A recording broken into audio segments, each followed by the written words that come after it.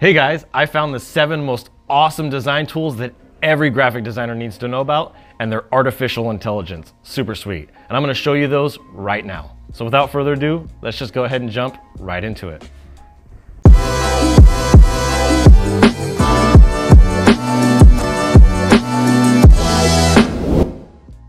All right, this is Adrian Boysel, and you're watching the Adrian Graphics channel. Glad to have you back, and we're gonna just jump right into it. So the first tool that I found that I really love, that I wanted you guys to know, it's an AI tool, as I mentioned, is let'senhance.io. What a neat tool. I actually logged in, signed up for an account with one of my Gmail accounts, which you can do super easy. And now what you'll do, they actually give you 5 credits. I actually used one already, and I deleted it out of the system because I didn't do it right. So this is something I'm going to show you here. I'm going to click an image. We're going to find something like this, maybe something like that. Maybe we'll go down a little further. I want to find another stage picture. Like, let's look at this one. Okay, I like this photo. Now this one's probably a pretty decent resolution to begin with, so we're not going to use that. Let's go ahead and use this one. No, that one's blurry. Let's see here. Let's just find, you know what? I'll just stick with the original photo I was going to pick. So let's just pick this one, right? We're going to use this one of me on stage, okay? You can see here the current resolution is 1000 by 810. And what it's going to do is it's going to output a 14 megapixel photo that's going to be 4300 by 3240. And the print size, it shows you everything. And so what I did is I clicked on photo, I hit enhance face details, I hit custom, and I went to 4x. Now what we're going to do is we're going to hit start processing, and you could probably click these if you wanted to, but just for this demonstration, I'm not going to do that here. We're going to hit start processing. And this is going to take a few minutes to process. It actually doesn't take that long. While this is processing, I'm going to ask you for a huge favor. You're going to love these tools. I still have 6 more tools to go, and you're going to see how awesome this photo is when it's all said and done. But I would really appreciate it if you hit that like button, hit the subscribe button, so you can get more awesome content like this. Here we go. So now you can see I can download this photo. Perfect. And what I'll do is I'm actually going to open it up in my Finder. I'm going to create a new folder. I'm going to open up another window, I should say. I'm going to go back to my Adrian promos, photos. Here we go. Okay, and we're going to drag this one in here. Boom. Now, what I can do now is I can open these up in Photoshop. And let me just show you something here so you can get some really good perspective. Adrian promo photos. You can see here. Here's the new one, and here's the original. We're going to open these both up. Now you can see these both side by side. Now let me click over to this one real fast. I'm just going to scale this one up to 100%. There we go. And so you can see, look at the difference. It actually did warp my face a little bit, but overall, you can see the difference in size. I was able to really increase the size of this photo, and it obviously did its best to increase it without losing my face. Maybe I can adjust some settings and do things a little bit differently, but I wanted to show you this because this Let's Enhance allows you to enlarge photos and really get a good quality photo. This was a great example. I did that little adjustment on my face. And maybe if I hadn't have done that, it would have come out better. But this is just something I wanted to show you. So that's number 1. Now let's jump over to number 2. The second tool that I wanted to show you guys, and this one's really neat. Let me close this out. Is called, it's an AI experience. It's called Auto Draw. The website is autodraw.com. So let's just start drawing. So we're going to draw something, and let me grab my mouse real fast. Let's just draw something simple. So I want to draw a duck. So hey, we're going to go in here. Hold on, I'm going to hit. Let's see here. We're going to draw a duck's beak. And I'm using my mouse, so don't hate me here. Then I'm going to draw his head. All right. Just going to finish this up. Boom. Look at that. So now it gives me a bunch of different options of ducks. There's a swan. There's a flying duck. So I can actually pick, like, this would be easy, right? This could be simple. I can change the color of it. There we go. So I can adjust it to red. I'm sure I could probably even adjust the thickness and do some other really neat things here. But it's a smart AI tool. And let's draw something else. So I'm going to draw a car. It's going to be a terrible car. But with a mouse, it's a lot more difficult than with, like, a tablet. We'll just draw, maybe we should just draw, like, a SUV. Okay, we'll come up in here. Look at that. How incredible. And I wanted an SUV, which is going to be more like that. What a time saver. Instead of trying to recreate the wheel and do it all from scratch, I can actually use this little graphic. I can size it. I can use it as an icon. I can do whatever I want with it. So this is a really neat tool. I'm sure there's lots of other features. You can fill it. Probably here, let me see. Actually, let me click back off of here. Use my select tool. I'm going to select this guy. I'm going to use the fill. See if I can fill this thing. See that? I can even fill it. There we go. Fill those feet. And now I have a nice silhouette. This is just a really great tool if you wanted to do AI and not have to spend a ton of time trying to draw everything from scratch, especially if you're you don't have a Wacom Cintiq tablet and you just need to get a nice object. This gives you a really great start. So this is a neat tool I wanted to show you. Now let's jump over to number 3. Number 3 is a new one that I've been using a lot. I've been using this because it just saves so much time, especially when you have complicated hair. You can spend quite a bit of time, even with Photoshop, removing backgrounds from images, and this AI tool allows you to do it very easily. So let's just grab a photo. So let me get something that's a little bit more detailed. Say I love this photo here, right? It's got the garage door behind me. I'm going to click this, select it, now watch this. Boom! Look at that. Instantaneously. Now there's a preview image that's 577 by 433 that I can download right now. This is plenty big enough for you to use for Clubhouse, for Instagram, for whatever platform that you want. And if you want to download the HD version, you can.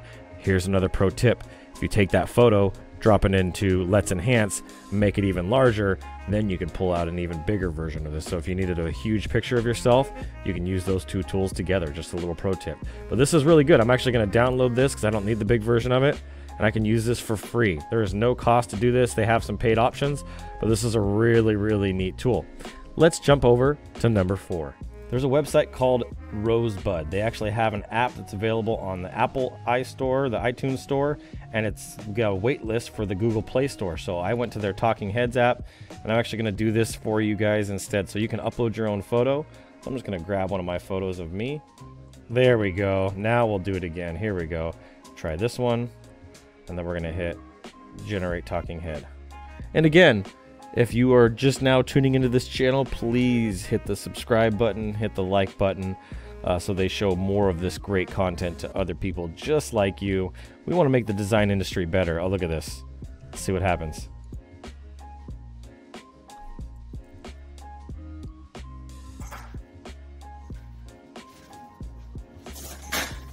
What a trip.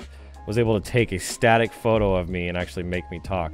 I'm sure there's some other ones you can see here. I can scroll through these. Looks like there's voice and video. Mariah Carey, all kinds of people here. Santa Claus. You can pick your own, or you can use your own video. This is pretty incredible. So there's some smart tools, and I just wanted to throw that in as a bonus. So back to what we were doing. The next one that I want to show you, and this is number 5. This one is called This Person Does Not Exist. It's thispersondoesnotexist.com. And as you can see here, if I refresh, it'll give me a new photo every time. If you couldn't tell by the title of this website, none of these people actually exist. So if you need a headshot of a person for your website, for a photo, for whatever the reason is, you can do this without worrying about any type of claim of copyright claim or photo claim. So the next one I want to show you is actually within Photoshop. In the most recent update of Adobe Photoshop 2021, they implemented Neural Filter. So let me just show you what that looks like. Look at my beautiful girl here. I'm actually going to use her as the example in this one. She's so cute, I have to. And you're going to be able to see inside of here, you're going to go to Filter, you're going to scroll down, and you're going to see Neural Filters. What you'll do is you'll open this up. It's going to select the picture of her. And then you're going to go into this beta. You'll see beta right here. You'll click this. And then when you go into beta, it's going to take a second to load. You'll switch on Smart Portrait. And then inside of Smart Portrait, I can actually click Happiness. So you can see here, I can click this, turn this on, and I can actually adjust these sliders. And it'll take a second to load. And you'll see her face change here in just a second. There we go. It's loading. You can see the little loading thing here.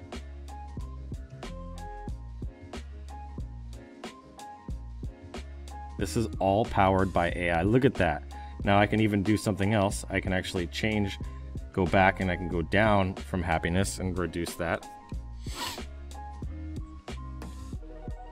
And of course, she's a baby. She's only 2, so I can, look at that. How incredible is that? How about facial age? Let's age her just a little bit. Not that I want her to get older, but let's just age her just a tiny bit and see what happens. So we took away her happiness. Oh, it's so sad. And then we just aged her. Let's age her a little bit more. Let's see how far this thing can really go. Look at this. How incredible is that? And then what I'm going to do is I'm actually going to do, like, you can adjust the head direction. You can see here, these are all the different settings and features that come in here. You can do surprise. Look at that. I already made her look older. I'm going to go in here and adjust some surprise. We'll actually make her look a little surprised. Oh my goodness. And we're going to bring her happiness back because I just can't stand to look at her not happy. She's just such a happy girl. So let's see. Let's bring that back. There we go. And it'll take us just a second to load. Look at her. She's back. And then I can even adjust the hair thickness. So as you can see, it's adjusting the teeth based on the age, which is pretty incredible. I can also adjust the hair, and it's going to take a second here. Look at that. You can adjust the thickness of the hair, and it says head direction, so I'm curious to see what this does. So let's see what happens here. This AI tool is just absolutely incredible. I had to include this in the list. Wow, it actually moved her head, and if I go actually the other direction, you'll see it'll probably move her head the other way, back off to the left. Look at that. How incredible. This tool is phenomenal. If you haven't used it, you definitely got to check it out. It's in the newest update of Adobe Photoshop, and this is just another reason why I love Adobe Creative Cloud.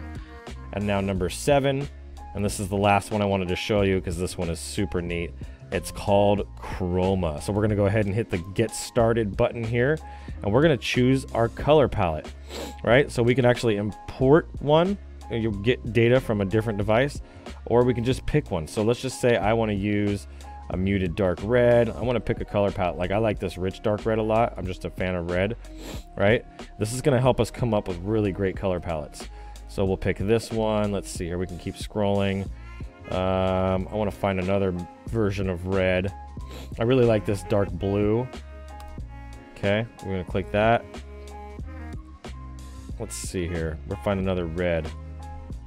That one's pretty nice. Muted mid-tone. Okay, a rich dark red. I'm just curious to see what happens here. Choose a set of your 50 favorite colors. These colors will be used to train the generator algorithm personalized for you.